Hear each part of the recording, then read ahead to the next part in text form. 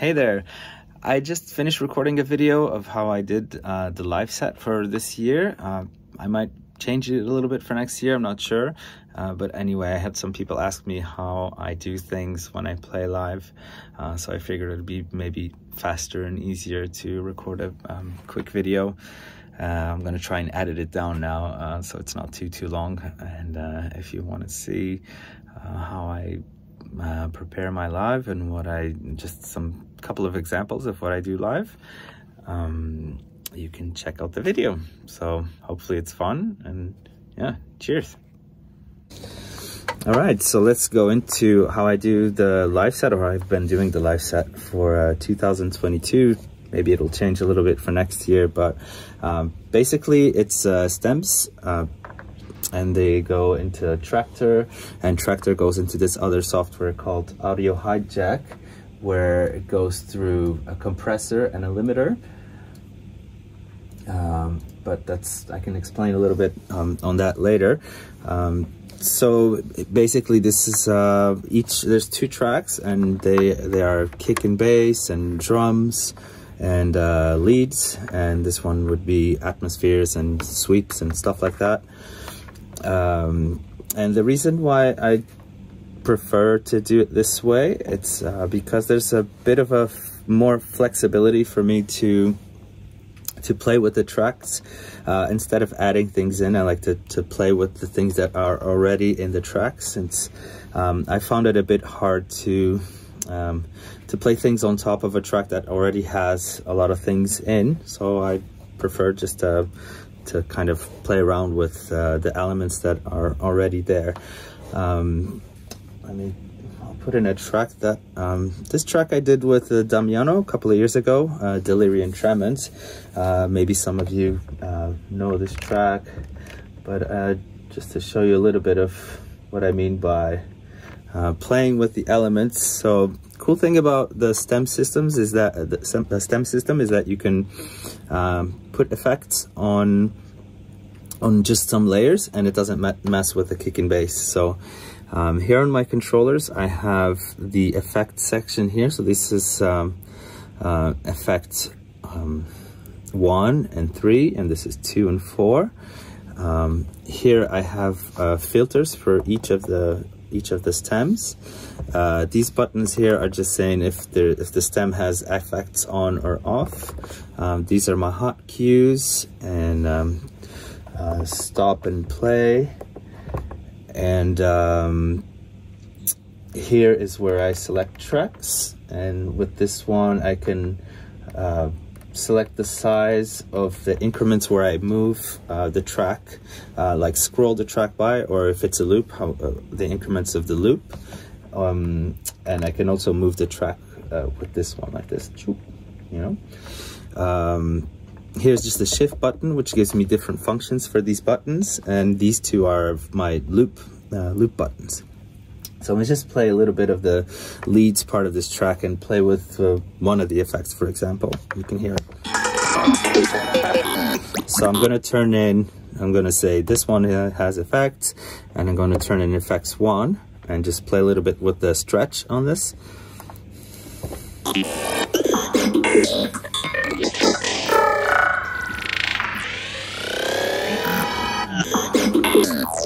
You can see if I have the kick and bass on, it doesn't affect the kick and bass. Oops.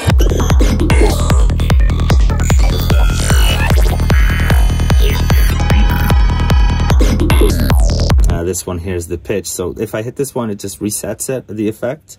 So let's go again.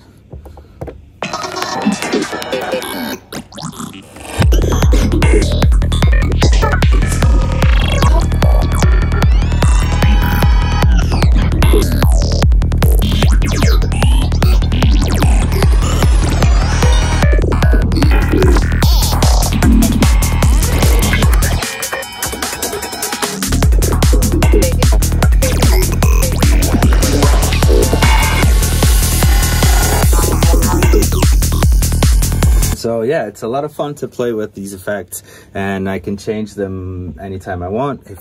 This one will change the effect of one, and if I hit the shift button, it changes the third one.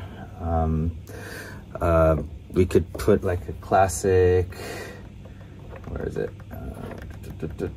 I have the effects sorted by alphabetical order. For some reason, Traktor sorts them in a strange way, and you can change the order that they're in. I just find it, for me, a little bit easier like this. So we could have like the classic delay without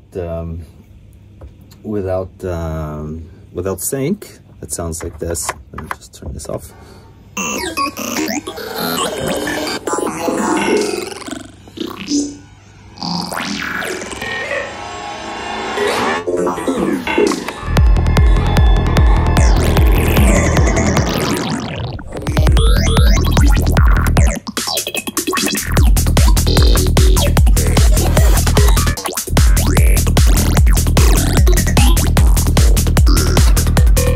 Yeah, there's endless stuff you could do with it. Then you could do combinations of effects, you know. If you turn it goes in serial, so you can do one after another. So you could have, you know, one going after another, basically. Another cool thing that you could do, for example, you could put effects on just the kick and bass, for example, and not affect the other ones, which I think is pretty cool for things like beat repeat and stuff like that. So for example, if you have a kick that's gone too long and you want to make some changes, so I'm just going to turn the effect on the kick and bass, and I'm going to send it to FX4, where I have a beat repeat here, and basically play with the kick and bass a little bit. So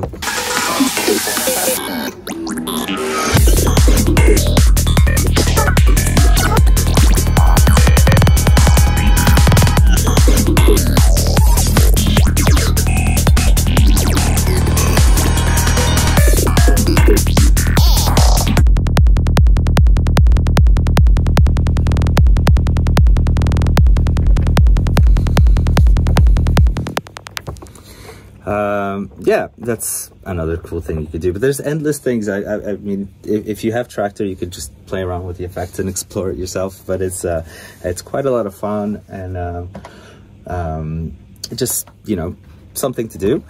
Another reason why I prefer this way of doing my live set is for the way that I mix tracks is not really using an EQ. It's more, it's basically taken, you know, instead of using the bass to switch between kick and bass of two tracks, I just take one out and add another one in. I can show you how that sounds like. I'll put in this track that's,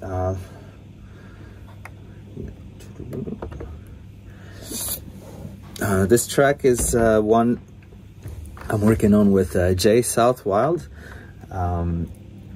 And it's a pretty short transition, but you'll see I'll just take the kick and bass out of this track and put the one in here.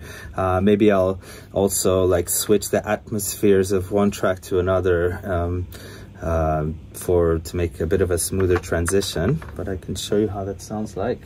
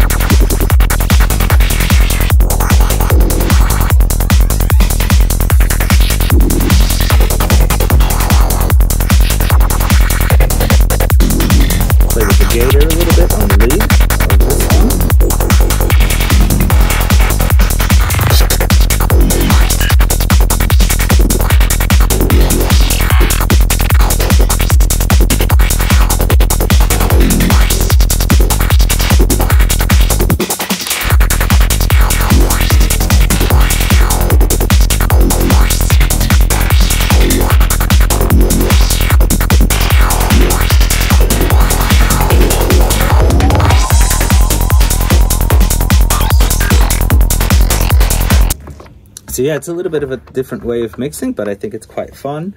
Another cool thing that's cool, that's nice to do with this setup is looping parts of a track and then, you know, bring in another track in, and it could be leads, it could be atmospheres, or for example like a snare. Even if you like a snare of a track, like for example the snare of this track, this one is Coffee Lines. It's an older track also I did with Virtualite and Fungus Funk back in the day. It's just a bit of a remastered version where Vincent changed some of the elements of the track, and I did a new mastering for it.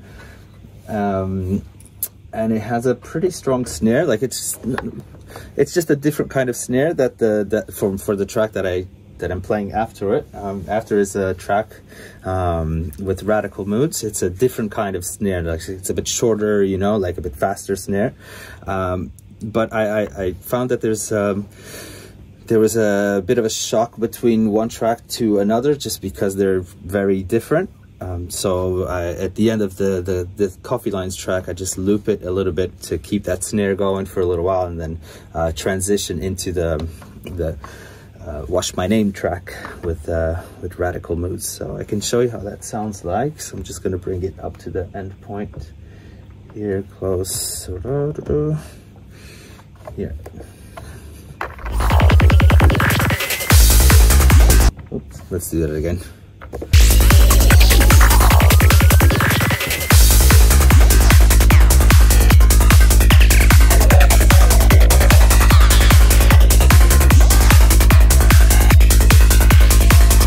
Bring in the atmosphere from this one slowly.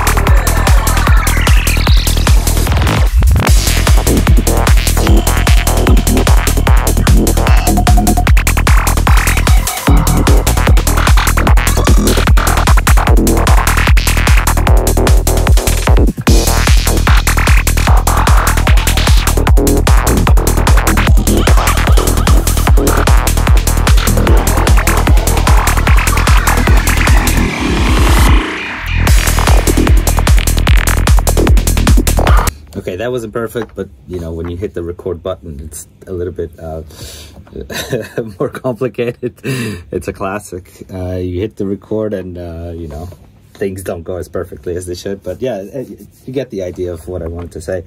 So yeah, basically that's it. You know, it's a fun setup to play with. It's a lot to carry sometimes, and my major difficulty is many times in clubs and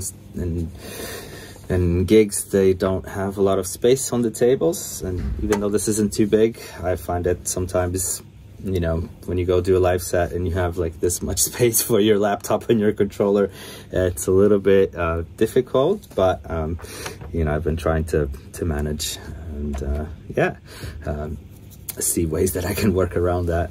But yeah, other than that, that's it. I hope that was a fairly good and hopefully brief, or as brief as possible, explanation on how to do this.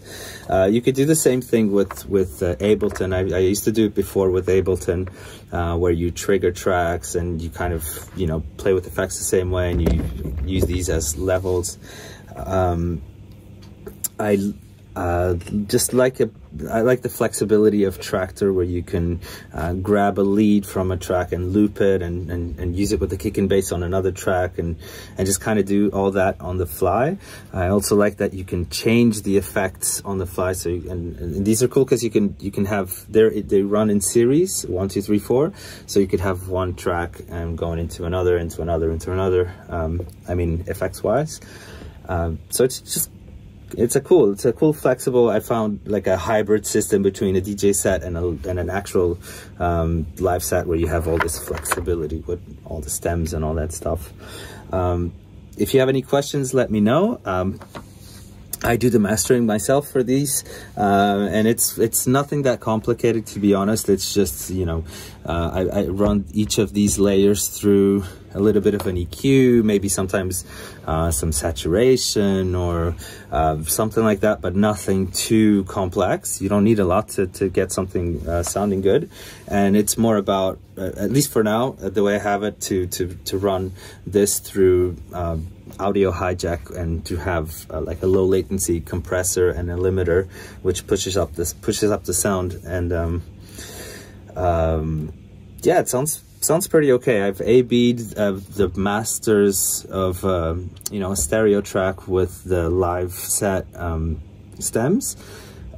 It sounds pretty close, you know. I don't think you could hear the difference in the live set. And yeah, I get to do stuff live and not get bored on stage, and play with the sounds. And yeah, there's a bunch of other things you can do, but this video would be like 6 hours long. So yeah, I hope you enjoyed it, and I'm gonna try and edit this together to see if I can cut up some pieces so it's not too boring.